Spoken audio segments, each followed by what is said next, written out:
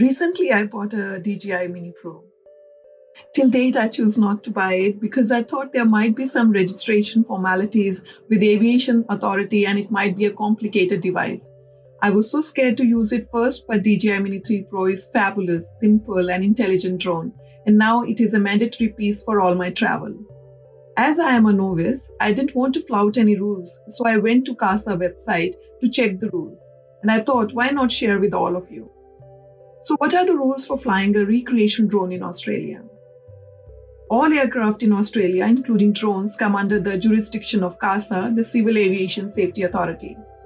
To ensure the safety of other people and aircraft, there are rules that apply to recreation drones, which are: you must not fly your drone higher than 120 meters or 400 feet above ground level. You must keep your drone at least 30 meters away from other people. You must only fly one drone at a time. You must keep your drone within visual line of sight. This means always being able to see the drone with your own eyes rather than through a device, screen, or goggles. You must not fly over or above people or in a populous area. This could include beaches, parks, events, or sports ovals where there is a game in progress. Respect personal privacy. Don't record or photograph people without their consent. If your drone weighs more than 250 grams, you must fly at least 5.5 kilometers away from a controlled airport, which generally have a control tower at them. Use a drone safety app to find out where you can and can't fly.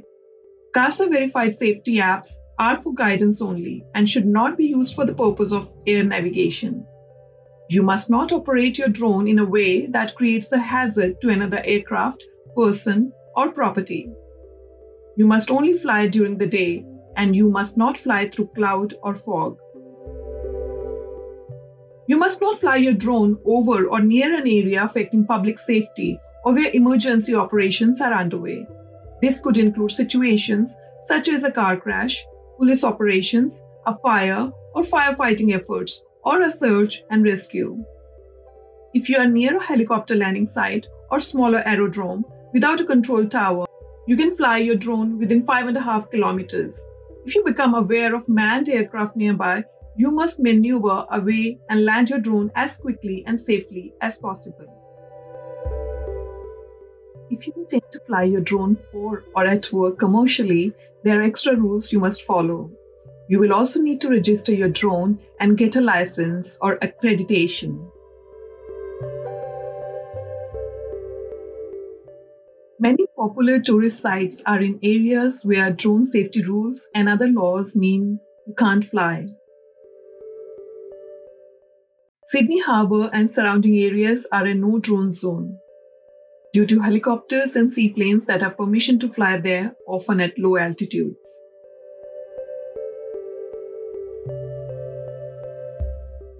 Every country has different laws for flying drones. Some even ban them completely. Before you can fly, you may need to know, learn new rules, get a license, register your drone. Drones use lithium polymer batteries, which you must carry with you in your hand luggage. You can also check with your airline. Before you go overseas, check your travel insurance covers your drone for accidents and damage when abroad.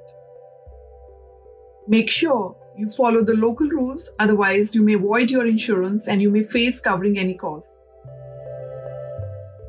Visit Smart Traveler to learn more about the rules in the country you are visiting.